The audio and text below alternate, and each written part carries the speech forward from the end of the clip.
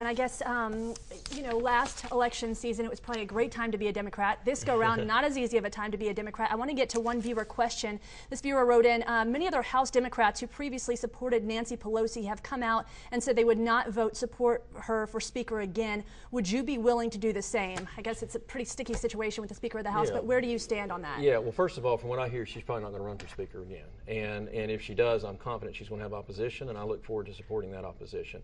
We want to have a more moderate type of alternative for leadership, and I'm confident we're going to have that alternative. You know, when she had opposition before, I voted for her opposition, not for her.